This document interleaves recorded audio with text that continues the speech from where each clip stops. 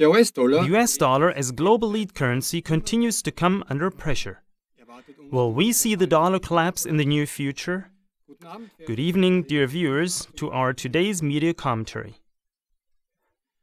Russia's President Putin, as a result of the Ukraine crisis orchestrated by the West and the sanctions against Russia, decided to bill their oil and gas transactions in euro or even Russian rubles instead of US dollars.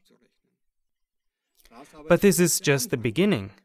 Russia, China, and the Iran are obviously negotiating to carry out their bilateral trade, especially the commodity trade, in their own currencies.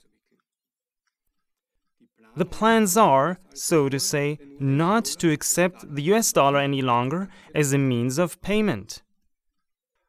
To control the world currency is an exorbitant, that means an immensely great privilege, as Charles de Gaulle once called it. That's why the Secretary of Treasury, John Connolly, said in 1971, "The dollar is our currency, but your problem." Why did the US dollar become the global currency? Simply because every country needs lots of dollars. And that's been the case for over 60 years now. The rise to become an international currency began at Bretton Woods Conference.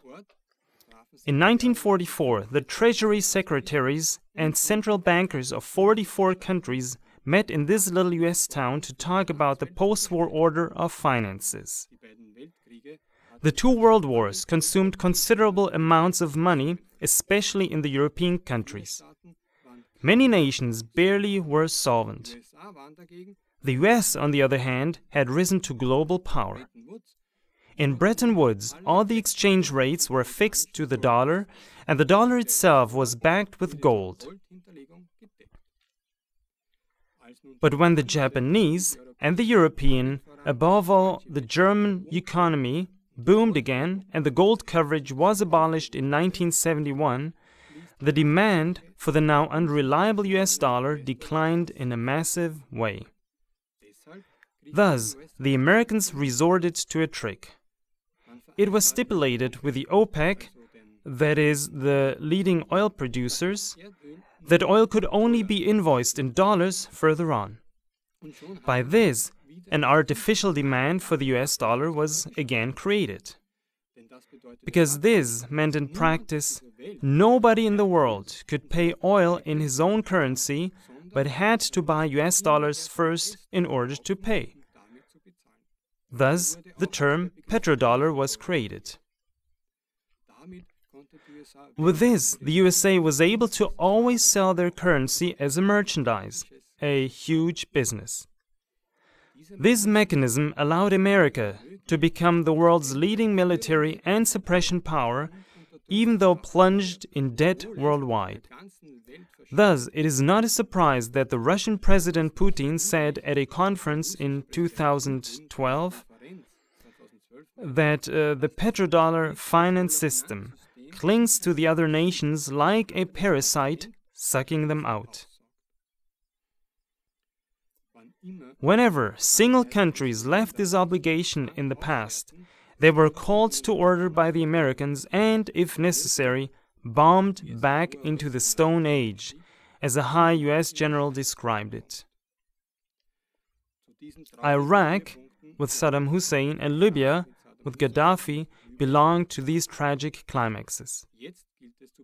Now it is to be observed whether America can whistle back Russia, yet also China, and will, if necessary, provoke a war again. Otherwise, America has to reluctantly forfeit its supremacy and artificial dollar demand. However, the Russians do not want to sell their oil for US dollars any longer. They want to be paid in their own currency, in rubles. By this, America's supremacy is broken down, at least in the Russian oil and gas business. Russia, yet also China, are ready now to defy America.